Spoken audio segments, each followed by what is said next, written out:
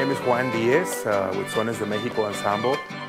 Sometimes acoustic musicians also have to set their instruments down, and if you leave a line open while you're changing instruments, you may get feedback, especially if it's sitting in front of a monitor. So it's handy to have some kind of mute thing that doesn't pop either.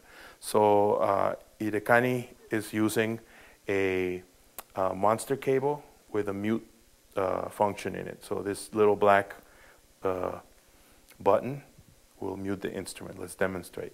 So right now it's mute, no sound.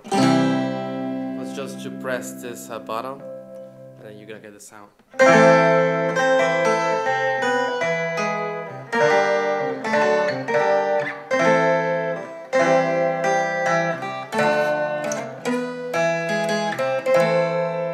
Again, no popping sound, and don't drive your engineer crazy.